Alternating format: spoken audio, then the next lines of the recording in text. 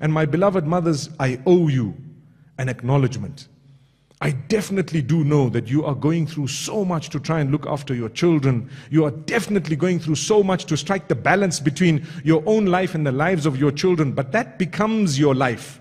And I do know that we are facing so many challenges with a lot of husbands who are not supportive at all. Some of them have bad habits. For me, smoking is considered a terrible habit. So bad that we need to talk about it. We need to remind people that if the non-Muslims are saying that smoking kills and they are campaigning to give up smoking, then we definitely need to give up smoking ourselves. And I know that there are so many other challenges. We have challenges of mothers-in-law.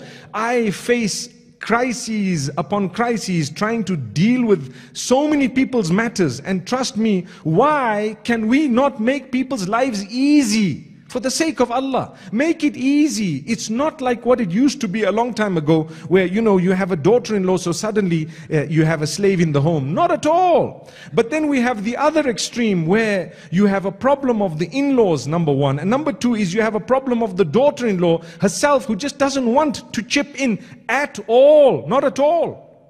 We need to strike a balance. Come on. We need to strike a balance. We have these challenges. Yes, people are becoming educated even Islamically. They're saying, I don't need to cook. Well, nobody's going to cook then, because if she says, I don't need to cook, you say you don't need to cook, he says he doesn't need to cook, then what? Then what? Even the cook will say, I don't need to cook because it's 5 o'clock. I need to go home. Come on. So we need to compromise somewhere. We need to make each other's lives easy. It will be a sacrifice. We will have to sacrifice. When we grow our children, when we bring our children up, we must make sure that we have told our children that you will need to sacrifice. A lot of the times our children just, they find their boyfriends or their girlfriends, and a little while later they come to us and they say, I want to get married. And subhanAllah, some people might just say, okay, no problem. That's it, you can get married, I don't see an issue with it. But we haven't yet told them that marriage is a very, very big sacrifice. It's a huge sacrifice. I know of a case where one of the newlyweds wants to go home. Every weekend I must go to my folks. And the husband says, look, you can go every second weekend. No, I must go when I want, and I must go as I want and as I wish. Well, what was the point of getting married? Well, you know what? You can't control my life. I know I can't control your life, but come on, I'm a husband. Yes, you're a wife. I'm saying go every second weekend, no problem. But every single weekend you want to go. Well, you know what? Subhanallah, these are some of the challenges we're facing. We brought up our children, but we didn't tell them, we didn't teach them, they looked at us and we kept them in a comfort zone to the degree that the day they were thrown into the deep end, they didn't know how to swim. And they thought, you know what, it's going to be easy. It's going to be a walk in the park. I can just say, I'm going to tell my dad and I'm going to tell my folks, and this marriage is over. One of the challenges we're facing. So subhanallah, my mothers and sisters, it's become so difficult. It's become so difficult to deal with these things because we are guilty to start with.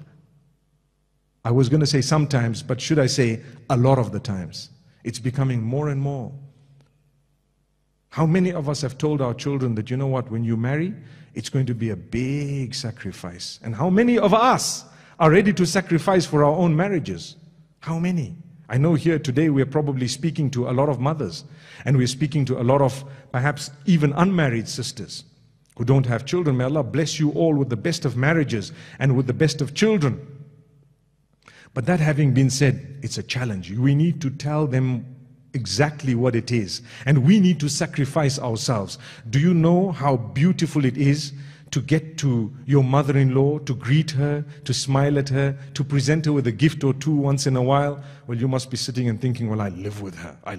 Okay. Even if you live with her, mashallah, try and make peace.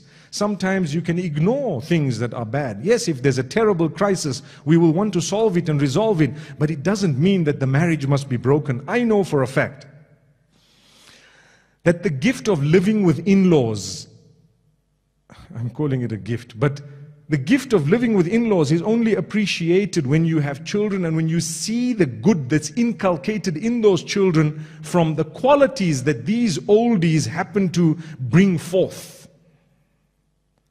Not in all cases. Not in all cases. Sometimes some of them are ridiculously unreasonable. In that particular case, you can exercise your rights. You can make a little bit of a noise. I know of marriages that have broken sometimes because people wanted to take the wrong sides and whatever else. You cannot side with oppression. Never. You can never side with oppression. But what I do know is that we can solve problems. We can try our best to resolve matters and issues. So my mothers and sisters, that's one of the challenges that we face. And like I said, if we develop ourselves, we will definitely be able to address these matters. We will definitely be able to help our own children and ourselves. But my mothers and sisters, let's move beyond this. And let's go to something that I should have perhaps started with, but I didn't intentionally because I wanted to bring up materialism before anything else. I feel it's one of the biggest crises, one of the challenges we're facing. We are also facing, my mothers and sisters, a distance from Allah subhanahu wa ta'ala. We think we can solve all our problems with money. That's what we think. We think we can solve all our problems with power, with position, with who you know. These are worldly matters. The truth is, we solve our problems by our connection with Allah subhanahu wa ta'ala. Even if I don't have a lot, the truth is, I will be able to achieve contentment if I'm close to Allah. Everyone has problems. You look at me and you think I don't have challenges. I have huge challenges. I have people who perhaps don't even want to see me alive. MashaAllah. And why? Not because I said anything nasty. Just because they don't want to see someone maybe who's successful in some way. The same will happen to you. People don't want to see your success perhaps. Every single person that we have with us this morning has challenges, some really difficult problems, issues. That's why we always, when we make a dua, we say, oh Allah, help everyone in their own way. Whatever difficulties they are facing, help them. We all have sicknesses, illnesses. Some are more serious than others. If I were to tell you I'm coming from a hospital right now because I wasn't well for the last 2 whole weeks and I've got a trip this evening going to Qatar, and tomorrow morning as soon as I land I've got 2 programs, one at a school and one a function for a group of sisters as well. May Allah make it easy for us all. Challenges. And on top of that, you have people trying to make your life difficult. You have issues. We may have, so many different types of problems, but that's life. You got to be happy, smile. It's beautiful. That's what it's all about. It's a challenge. It's like an obstacle. I know people who are into cycling. I know people who are into, for example, golf. I know okay, golf is the easy one. Let's not talk about it. I know people who are into athletics, who are into rugby. And guess what? It's a challenge. It's something, it's a race against time, and at the same time, you're trying to improve. A lot of you must be, subhanallah, into health, right? Into your shape and your size, and at the same time, your food, what you're eating. You want to go to the gym. I hope it's a halal gym, inshallah. But you want to go to the gym. Alhamdulillah, very good. Don't you think for a moment that whatever you're doing to keep fit is very difficult? It's a challenge. Why didn't Allah just say eat and drink? And when you say subhanallah, subhanallah, you start shedding. If that was the case, we would be reading tasbih every day, all day, because as you're saying subhanallah, you're losing weight. Alhamdulillah, you're losing weight. We would say subhanallah, subhanallah, subhanallah, subhanallah, subhanallah, and we would stand on the scale and say subhanallah. Yes, it's not that easy. It's Allah subhanahu wa ta'ala who's telling you even to shed a kilo, there is an effort required. It's a challenge. It's depressing sometimes to look at the scale. It is depressing because on one hand you have lovely food and you want to be a chef and you want to impress and you want to have nice food and you want to go out to eat. But the other hand, subhanallah, you know what? You are so worried about your weight and you have to do something about it. And you, in fact, if you are in shape, mashallah, you're worried about losing that. I shouldn't be losing this. I've worked hard to achieve it. I want to ask you a question. So if you've worked hard so much to achieve this, in terms of your figure or your health, mashallah, it was good. Don't you feel so good? Yes, you do. Well, to get to Allah, you're going to have to work even harder. You're going to have to work even harder. It's a challenge to get up for salah. It's a challenge to dress appropriately. The problem with us is sometimes when we're in shape, shaitan comes to us and wants us to show that now. Now I'm in shape, so what? No one knows. Your husband knows, well, that's not good enough, isn't it? That's what shaitan comes and tell us. He comes and tell us, surely others should know about it. Come on, you need to show it. Wear something tight. Wear something revealing. Come on, everyone needs to see and say, wow, because I worked so hard. I need acknowledgement and appreciation. That's shaitan coming to you. And that's one of the challenges we face today, where we want to do things against what Allah wants in order for us to be acknowledged by others. And that acknowledgement leads to something else, because you get acknowledged, then you come back home and your husband forgets to acknowledge, and then you start thinking to yourself, you know what? Somebody else is appreciating me and he doesn't. That's shaitan coming again and again. So mashallah, you achieved one thing, but you're losing on the other front.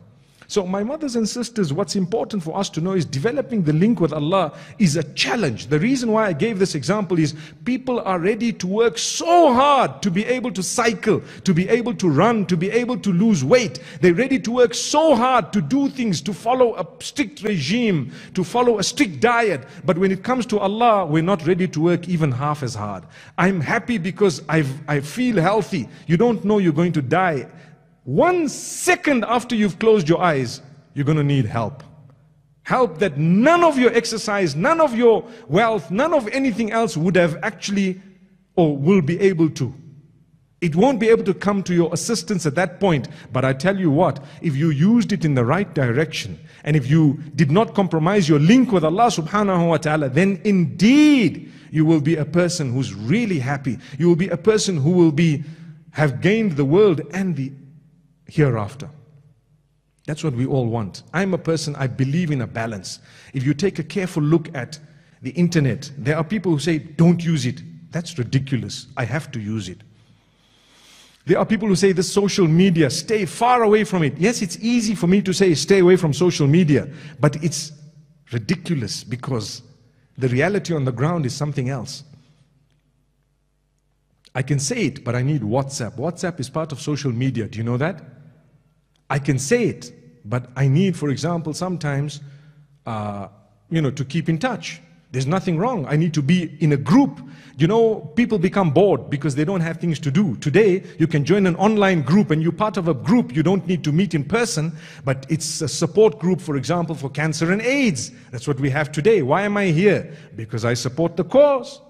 And at the same time, subhanallah, it could be an online group where you talk to each other, you motivate each other, you have problems, you discuss things. I know when I'm going through something, a lot of the times I'll Google it. I had a pain in my back once, and I started Googling why this pain would come. And I got such a beautiful response from so many different websites, and I actually managed to get to the diagnosis of it, and the problem was solved after a period of time. I got stretches and exercises on YouTube. I started following them, and I started making sure that I did it. And honestly, I'm talking of myself.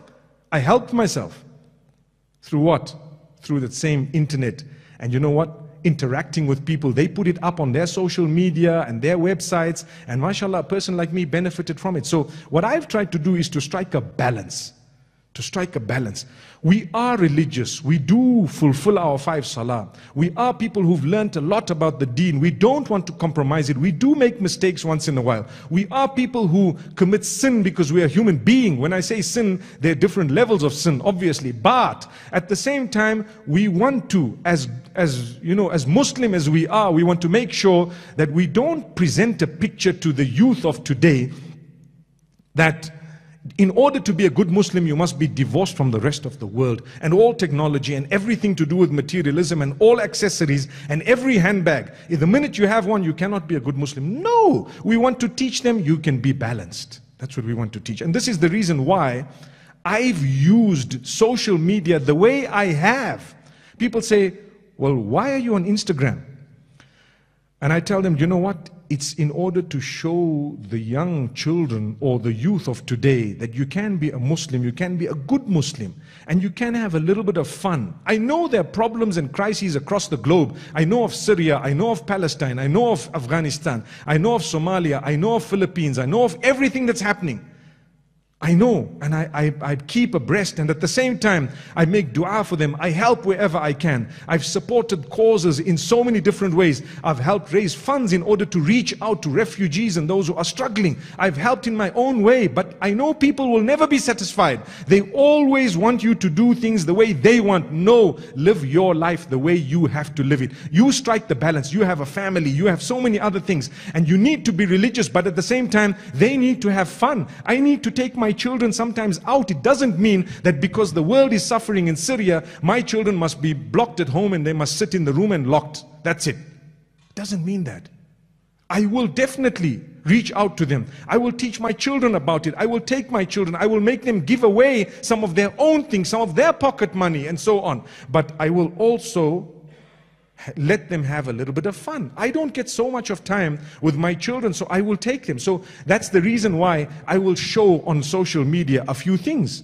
I know a lot of people have picked on me because perhaps I've done things that others might not have. They say, no, you're supposed to be a scholar. Yes, definitely. You're supposed to teach. You learn Quran from me, you learn Hadith from me, you learn Tafsir from me, and at the same time you learn that you need to have a bit of fun sometimes. You need to really take your family, go out, have a meal, enjoy it, go and have, go and do something daring if that's the type of person you are. MashaAllah, there's nothing wrong with it. Absolutely nothing. These are challenges. When we decide to tell the youth that you need to divorce yourself from what's going on the globe, we've created a group of people who are not real people. They're either hypocrites or they are people who keep on looking at others and wishing and wanting, and at the same time they're not getting, so they develop bad habits. They get into pornography, they get into so many other bad things. Pornography is a disaster. It's a disaster. But why do people go into it? I did a lot of studying. I've mixed with people who are gurus when it comes to teaching people how to get out of these type of bad habits and counseling them and so on, and having workshops. I've met some people on a global level who are powerful in this regard, and they tell me, idle mind, do something physical. My child, I bought for him a little small helicopter, the size, one of the smallest. They say it's the smallest in the world. Not so expensive, subhanallah. And a few days ago, he was playing with it and he was saying, this is awesome. And he's flying it inside and indoors. And I'm thinking to myself, alhamdulillah, this is far better than sitting on your iPad. The games of today are a challenge. They're killing people. Computer game. The more you kill, the more points you get. I fail to understand why they don't make a game where the more lives you save, the more points you earn. I haven't seen that. It should be, but someone somewhere is serving an agenda and a purpose, and we're getting caught. We just buy them the game. I want this game, I want that game. Where did they learn about it? From school. School, where did they get it? From the TV, from wherever else. All the pressure. But no, something physical. When they do something and you acknowledge them, and something beautiful. So take them out, but you're going to have to spend time with them. I know you must be saying, tell our husbands. The reality is, they will hear what I've said. They will hear it. Definitely. The husbands, we need to spend time with our family members. Time is one of the most valuable things. It's far more valuable than throwing 1,000 rands or 20,000 rands at someone. If you want to build them, spend time with them. That's what it is. I am here this morning spending time with you. I could have just sent it to you and told you, play this. No, it's important. I'm here personally, myself. I'm here and I've decided, let's talk about it. This is a cause. One of the challenges we're facing is also the AIDS and diseases that people are perhaps affected with. Not to say that we shouldn't be doing something about helping those who are affected, but we should also be talking about how it is spread and how we can prevent. A lot of us are guilty of not talking about it. Sometimes we are guilty of misbehaving sexually. It's a reality. It's a fact. May Allah protect us all. We're living in a hypersexual age. There's no need to deny that. It's a reality. A lot of us are hooked onto pornography and we want to help the world. So, like I say, when you live a real life, you will face challenges. People might look at you and think, why is this person doing this?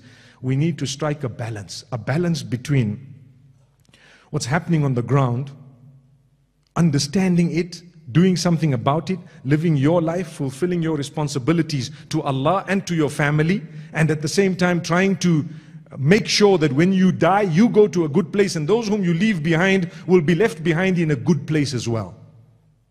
What a big challenge. What a big challenge, subhanallah. May Allah make it easy for us. So I recall the difference between Facebook, the way I use it, and Twitter, the way I use it, and Instagram, the way I use it, and Snapchat, the way I use it. I can quickly let you know because it's part of the challenge. Facebook, I've normally tried to keep it clean, a message a day for Muslims, for non-Muslims. If they look at it, it's coming from a Muslim leader, so I don't need to say that, oh, you know what, this is a teaching of Islam. The fact that it's coming from someone like me, even the non-Muslims would know this is something to do with Islam and it's something to do with the Islamic religion. Secondly, when it comes to Twitter, the same. So we've tried to keep it short so that it's 140 characters. It fits here, it fits there, because I don't have the time to create a message 3-4 times a day to fit here and another one which is longer for Facebook. So they both go there. I cannot interact with everyone. I have admin that actually looks at it, and they happen to be family members of mine and a few others, and they happen to help me for the sake of Allah subhanahu wa ta'ala. Alhamdulillah, it's good. So what happened to Instagram? Well, Instagram, many years ago I heard about it, and I thought to myself, you know what? It's not for me, because you got to put photos there, photos. Then I thought to myself, no, it's not just photos. I can create an image and write a message on that image, and that can be the image. I can put it up, because Instagram is just to put up pictures and little videos. So what happened is I started taking some of these posts and converting them myself, by searching, Googling for images. And if you Google for an image in Arabic, it's very interesting, because you find images that others might not have seen. Subhanallah. You see? And then your message is in English. So now you have, say for example, there's a message. Last night I searched on Google. I'm going to tell you what it was. It was about sadness. We spoke about being sad. And just before I slept, at midnight almost, I Googled Hazinun Jiddan. What does that mean? Very sad. And then I said Tiflun Hazin. And then I found an image, and I saw 4 or 5 images. So I asked my wife, which image is better? I thought one with the little boy was better, and she thought the one with the little girl was better. And I said, okay, I'm going to take this. Should I put the writing on the side or at the top and bottom? She said the previous one was top and bottom, so I suggest you do it in the middle. And I did it in the middle. And I put it up, and I know that people on the globe would appreciate it. So many people are there. Why am I doing this? Because the children are there, the youth are there, they're on Instagram, they're sitting, go and check. They like it before you've actually posted it. I don't know how that works. But before I can refresh my page, there's already 2-3 likes. Where did you come from, man? But that's how they are. So because they are there, it's my responsibility and duty to get to where they are. People say, yes, come to the masjid for a program. Go to, mashallah, the Sulaiman Nana Memorial for a program. Yes, correct. We can only fit a certain number. This talk will probably be watched by 20,000 people in no time online. Subhanallah. If Allah wills. And if it's done properly. So now, if you take a careful look at technology, there's no point in me saying that I'm not going to use it because you're not allowed to use it, when I'm a responsible person to create leaders or to help people to come out of their shell and to learn something about the Deen when they're just using it for dunya, for the world. So I'll come out and I'll tell them, I'll give them a good message. They will be proud to associate with someone who's balanced. Why? Because they know it's not an embarrassment. If my Muslim, non-Muslim friends see the quotations of this person I'm following, they will know that, you know what, this is a lovely, lovely, lovely way of life. Beautiful. I'm not going to say something embarrassing. I'm not going to say something dirty. I'm not going to say that quit your life, get a life, forget about perfume and makeup and everything else, throw it away. I'm only going to teach you how to balance yourself. Balance it. We're not saying throw it away. It's a realistic approach. It's not an idealistic approach. It's a realistic approach. So basically, after that you find, like the other day, and I'm just telling you this because it's a challenge, and I'm telling it to you because I'm here in person to talk to you. The other day I I was in Port Elizabeth and I went to Kwantu Game Reserve. MashaAllah, beautiful place. I was there just for a day. They wanted me to stay longer, but I couldn't because I didn't have the time. So what happened is we went to feed the elephants. So I was feeding the elephants, and one of the game rangers told me, or one of the guys there, the trainers told me, you know what, don't use your right hand. I used my right hand. They said, no, use your left because it's safer for you. It's more protective. In case something happens, you got to go, or whatever else, you have more maneuvering. You're a right-handed person, whatever their explanation was. So I used the left, and I decided, you know what, I'm going to put this up on Instagram. Short video, short, few seconds. Why? Just so that people know being religious is not being boring. You don't have to be a boring person. Some people think you're religious, that's it. You sit in the masjid and that's it. Not being boring. I want the young people to come towards religion. That's the dream. I want them to come. It's a challenge we're facing, and how to bring them. If they see, okay, it's interesting, I can be a religious person, and look, wow, I can enjoy myself. That's the way. So there are so many people across the globe who might have wanted to do this, and they're going to say, hey, I need to do this. And guess what? So I put it up.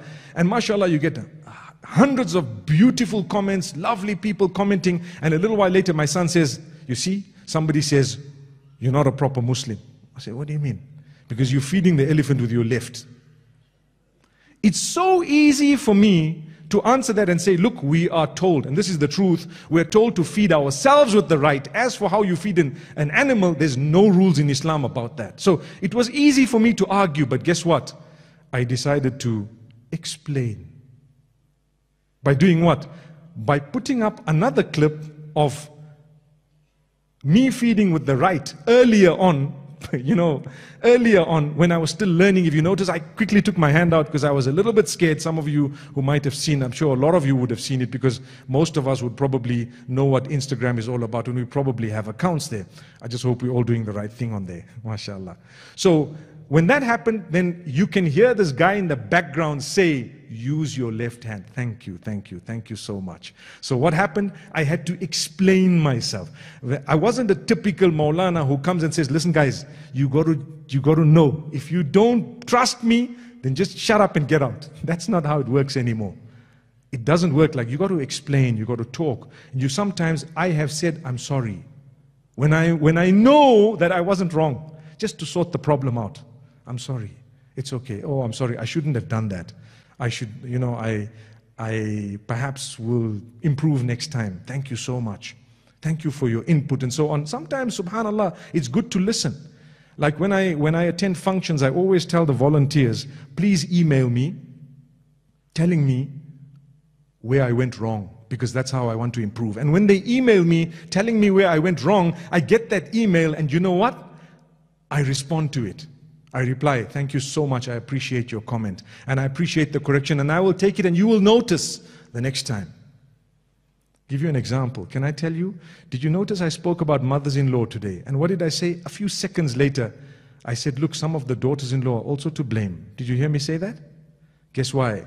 Last week someone sent me an email, a long email, telling me you've blasted us enough. What about the daughters-in-law?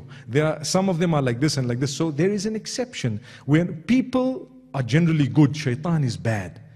It's not that there are some mothers-in-law who are absolutely amazing. I've come across daughters-in-law, sons-in-law who will say, I wouldn't trade this mother-in-law for anything on earth. MashaAllah. Goals. That's where I'd like to be one day. Soon when I'm a father-in-law, they must say, wow, top man. You know, I don't want to be a pain. And some fathers-in-law, mothers-in-law are so dominating, controlling, as though they're the ones who got married.